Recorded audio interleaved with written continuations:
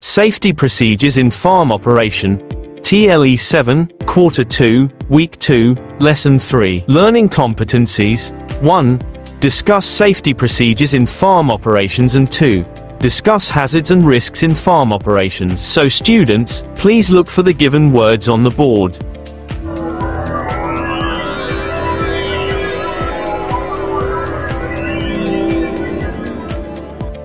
From these photos, what can you say about the pictures?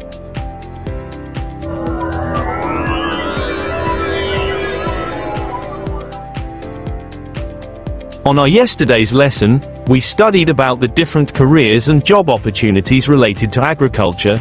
Based on the photos that were presented a while ago, what do you think will be our lesson focus for today?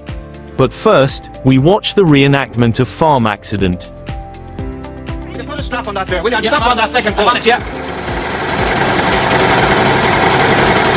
Brendan, have you seen Colin anywhere? I'm trying to get through to him on that file. Oh, sure, I sent him round there to get the straps. Yeah, the lads are up there. Drive on, will you? We're not going to bother with the straps. Go on, go on. Come on, where is he? Tell me where he is. Oh, God almighty. Oh, Jesus. Oh, my God. Colin.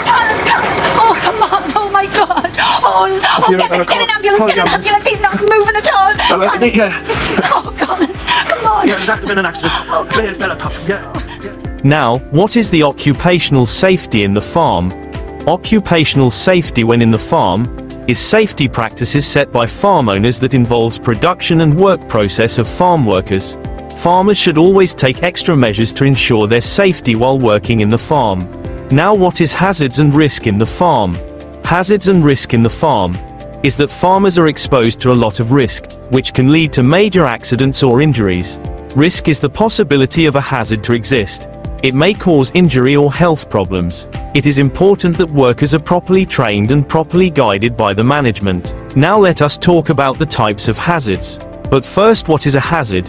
Hazard can potentially harm or injure workers. In any workplace, hazard exists. Over-fatigue, improper posture while harvesting the crops, and using unguarded machineries are some of the common hazards. So the following are the types of hazards.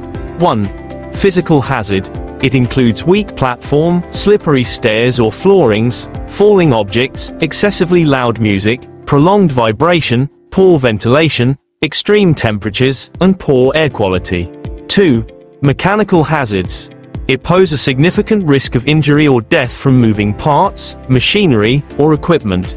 Proper safety measures and regular maintenance can mitigate these hazards and ensure a safer working environment. Number 3. Chemical hazard. Chemical hazards are typical of hazardous chemicals that can cause fire and explosion that came from pesticides, cleaning agents, acids, and poisons.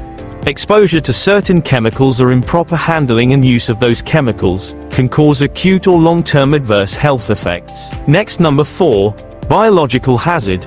Biological hazard includes bacteria, viruses, mold, mildew, insects, and vermin, among others. Then, psychosocial hazard. Psychosocial hazard is the stresses that farmers get from work, family, or even among friends. Next is ergonomic hazard.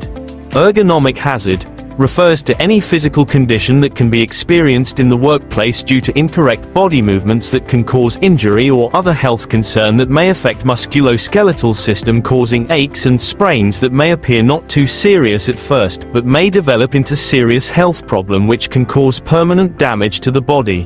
Now let us talk about chemicals and hazardous tools and equipment used for farm work.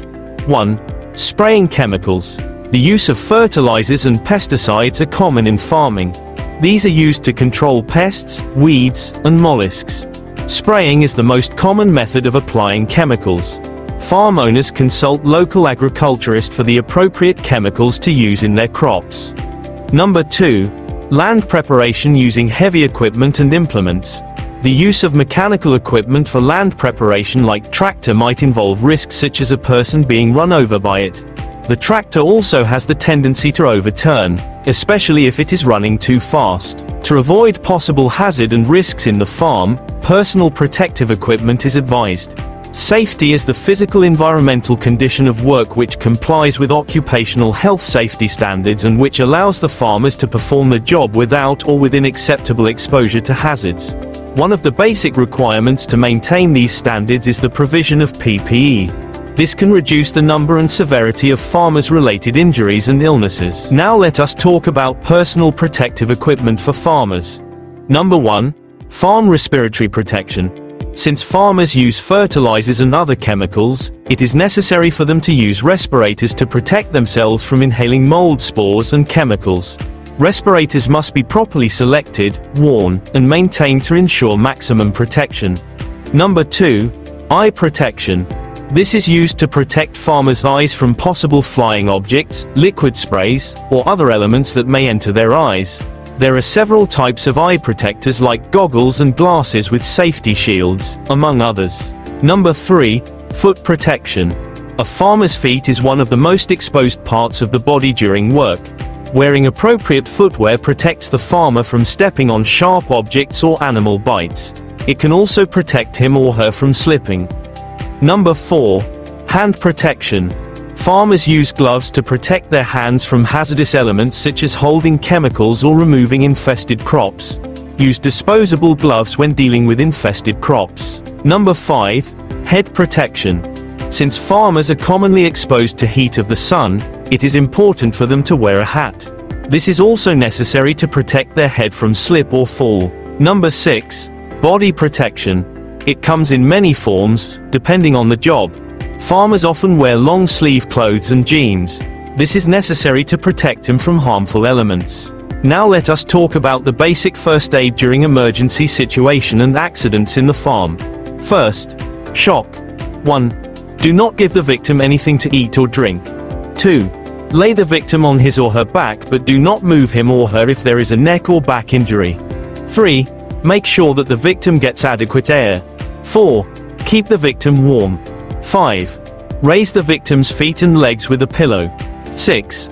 If the victim vomits, roll the victim on his or her side and keep the windpipe clear. 2nd, bleeding and wounds. 1. Place a clean cloth or gauze over the wound. Apply firm, steady pressure for at least 5 minutes. 2.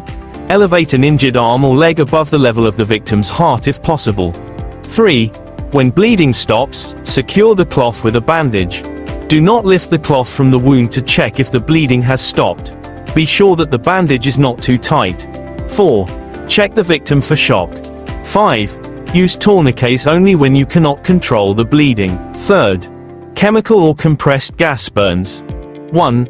Use a drench hose, emergency shower, or eye wash for at least 15 minutes to rinse away all traces of chemicals while removing any contaminated clothing from the victim. 2. Cover the burn loosely with a clean, dry cloth or special burn dressing. 3.